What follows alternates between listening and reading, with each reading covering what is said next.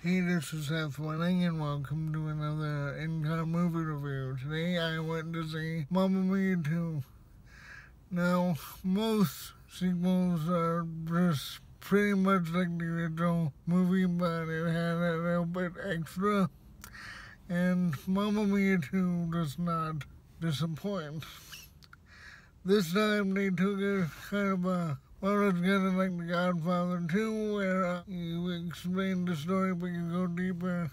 In this case, Sophie is having a baby. Sophie is the daughter of Meryl Streep's character, Donna.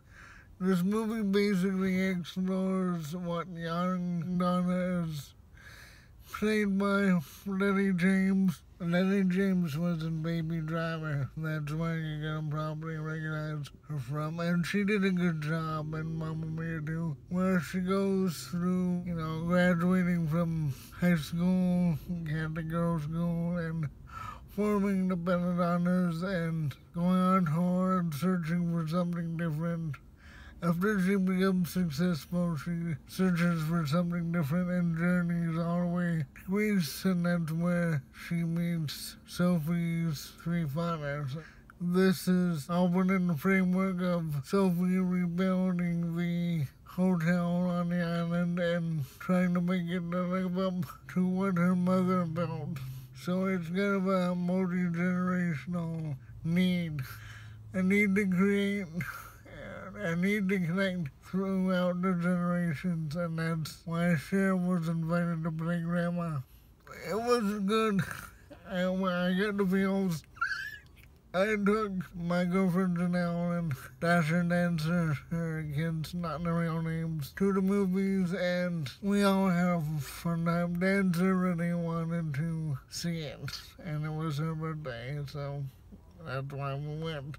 And I'm not filming them because they're back home in Chattanooga, and the time we saw it, we just ran out of time to film.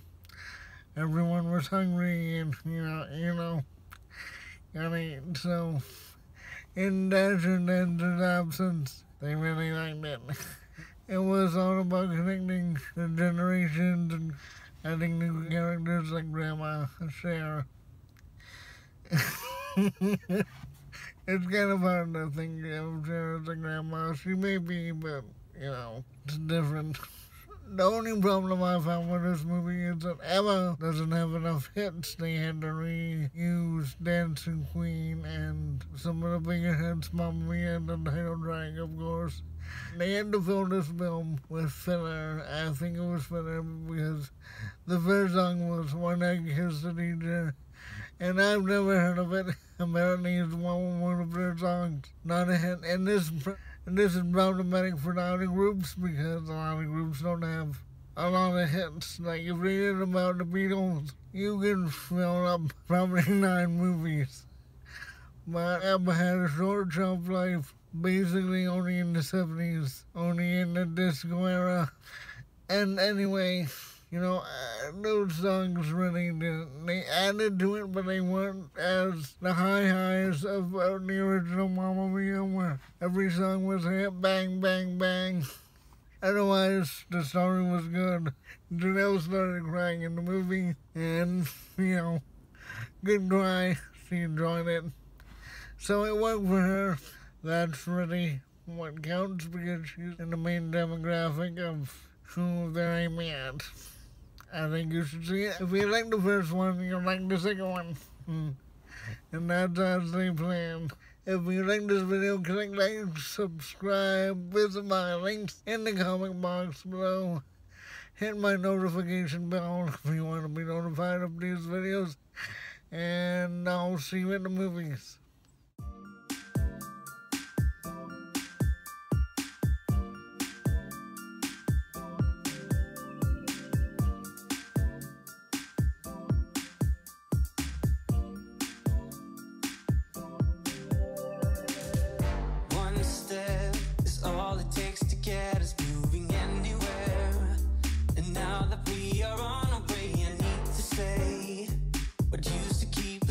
Just excuses made to not change.